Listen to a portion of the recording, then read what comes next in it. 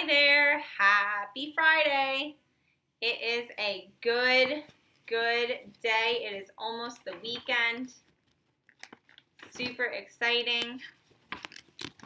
And I am flipping to the story that we will be reading and continuing on with. Okay, so the last 2 days you've been reading The Secret School by Avi. So let's review what you read yesterday. We have our teacher. Do you remember her name? I can't find her. There she is. Okay. Ida is our teacher, but she's really in the 8th grade. And somebody showed up to the school while she was teaching one day, and she didn't know it was going to happen.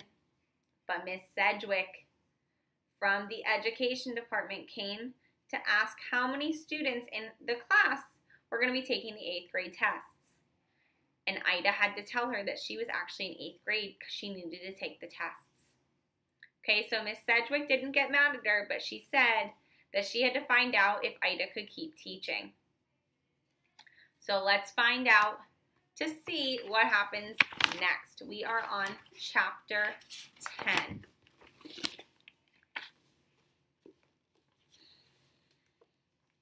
All right. As the weeks passed and they did not hear from the education office, the students put Mrs. Sedgwick's visit out of their minds. Okay, so they tried to forget that she even came. No more Mrs. Sedgwick. Ida knew that not only did she and Tom need to pass their exit exams, all the students needed to do well. Ida had been neglecting her own schoolwork. That means that she was not doing her own schoolwork. She had very little time to work on her studies because of her chores at home and getting lessons ready for the other children. So Ida was teaching, but she wasn't doing her own schoolwork because she had to do chores at home, and she also had to teach the other kids. Read with me. Ida was working hard.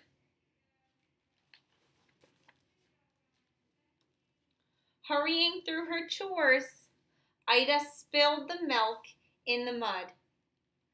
Pa knew she was rushing and trying to do too much. He reminded her that she could go to high school if the farm did well and they had enough money for her room and board in town.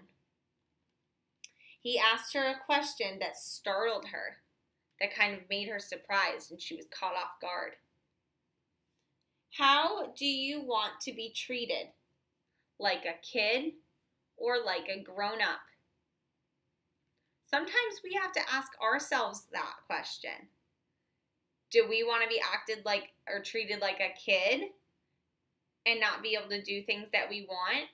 Or do we want to make our own decisions by behaving correctly and doing the right thing so that we don't have to ask permission for everything? So her dad's asking her the question, does she want to be treated like a kid or does she want to be treated like a grown-up? Read with me. Ida was working hard. Ida and Felix were late to school that morning. Everyone except Herbert was already there. So Herbert was not at school again. Mr. Herbert, we don't know where you are. Someone had climbed into the window and opened the door. Ida cried when she saw an apple on her desk that Tom had brought for her. I think she was so happy that Tom had brought her an apple that she had cried. So now we're going to answer our questions.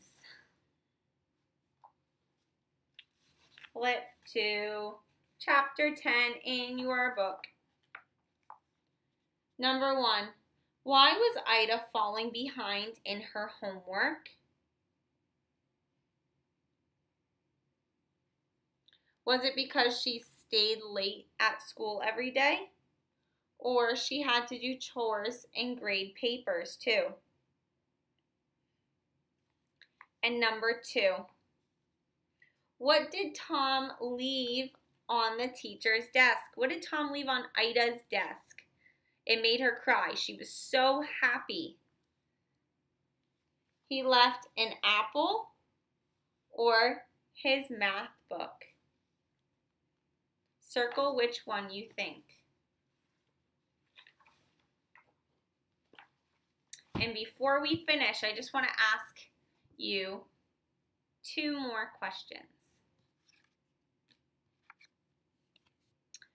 Who at the secret school was or wanted to be the teacher? Who is the new teacher at the school? Is it Felix or is it Ida? Point to the screen. Who is the new teacher? Felix or Ida?